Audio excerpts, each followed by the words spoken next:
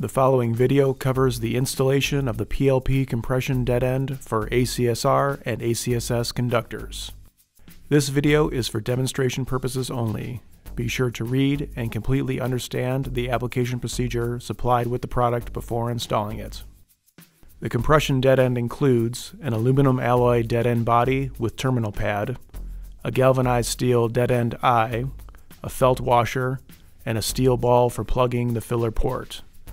Some kits also include a compression jumper terminal and galvanized steel connection hardware. Required tools include compression press with the appropriate size dies, conductor cutter and strand removal tool, compression filler compound, caulking gun, conductor wire brush, hammer, flathead screwdriver, pliers, file, measuring tape, and utility knife. Begin by cleaning and wire brushing the entire area to be covered by the compression hardware per your standard company practices. Check that no residue or surface particles remain. Remove the plastic plug from the aluminum body and inspect the inside bores of the hardware to ensure that there are no sharp points or other defects. If flash or small aluminum bits are present, clear out with a spare piece of conductor. Measure from the knurl mark on the steel dead end eye to the end of the tube. Add 1 inch to this length to allow for aluminum strand expansion when the outer aluminum body is compressed. Mark this length on the conductor as the point where the aluminum strands will be cut back. Apply tape approximately 1 inch back from the cutting mark to secure the aluminum strands and maintain the conductor diameter after the cut is made. Cut the aluminum outer strands at the cutting mark to expose the steel core. Take care not to damage the steel core strands during this process. To prevent damage and reduce preparation time, PLP recommends the use of a conductor trimming tool. After all the aluminum strands are removed, any flash or burrs on the outside can be removed with a file. Secure the conductor core strands with tape. A hose clamp can be used to help hold the strands in place while tape is applied. Mark the depth of the steel eye to the knurl mark on the conductor core strands. With the tapered end facing the conductor, slide the outer aluminum dead end body all the way on and past the exposed steel core. Remove the tape from the conductor core and insert it into the steel eye, lining up the end with the mark previously made on the strands. Install, clean, and lubricate the correct compression die. This is marked on the steel dead end eye. Insert the assembly into the press with the edge of the die lined up with the knurl mark. Before compressing, double check that the end of the dead end eye is lined up with the mark on the core strands. Compress the steel eye, starting at the knurl and working all the way to the end.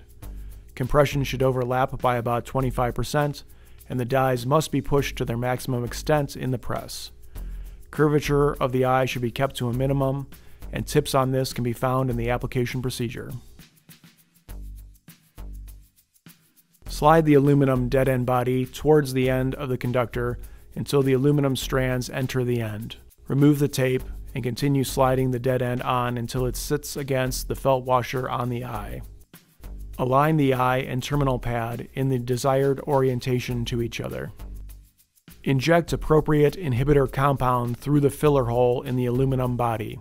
For ACSS conductors, the inhibitor must be rated for temperatures up to 250 degrees Celsius. Cease application when inhibitor seeps out the tapered end of the hardware. This will continue to ooze out the ends as compressions are applied.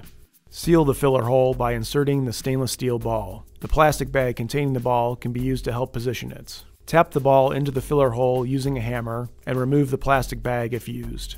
Peen over the aluminum edges of the filler hole with a hammer and flathead screwdriver to secure the ball into place. With the appropriate dies installed, position the aluminum dead end body in the press and check alignment on the conductor. Compress, starting at the press first knurl directly over the steel eye and the end of the aluminum body, and continue up to the stop knurl. Compression should overlap by about 25%, and the dies must be pushed to their maximum extent in the press.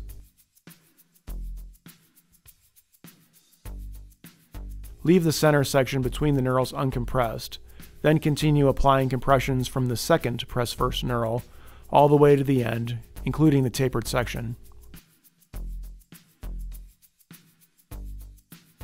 Clean off any excess tape or inhibitor. Any flash left on the aluminum tube after compression should be removed with pliers, and sharp edges should be filed to a smooth finish. For the jumper terminal application, begin by cleaning and wire brushing the entire area that will be covered by the compression. The end of the conductor should be cut evenly and be free of any flash or burrs.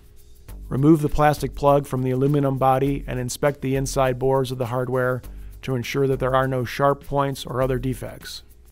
Measure the length from the knurl mark to the tapered end of the jumper terminal and mark this length on the conductor from the cut end. Remove any tape or hose clamp that was used on the end of the conductor. Apply the appropriate inhibitor compound to the entire area of the conductor that will be covered by the compression. Insert the conductor fully into the jumper terminal, ensuring that the end lines up with the mark previously made on the conductor. Following the same procedures as before with the dead end, compress the jumper terminal, starting at the knurl mark and working all the way to the end, including the tapered section. Any flash left on the aluminum tube after compression should be removed with pliers, and sharp edges should be filed to a smooth finish. Evenly coat the terminal pads with electrical joint compound and attach the jumper to the dead end using the included hardware.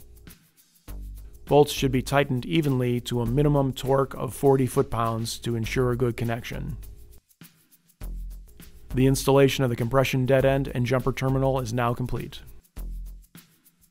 All safety guidelines set forth in the appropriate application procedure for this product must be reviewed and followed prior to installing this product. The installation shown is intended to illustrate the application method of the product only. It is not intended to supersede any standard utility safety guidelines and practices or use of required protective equipment.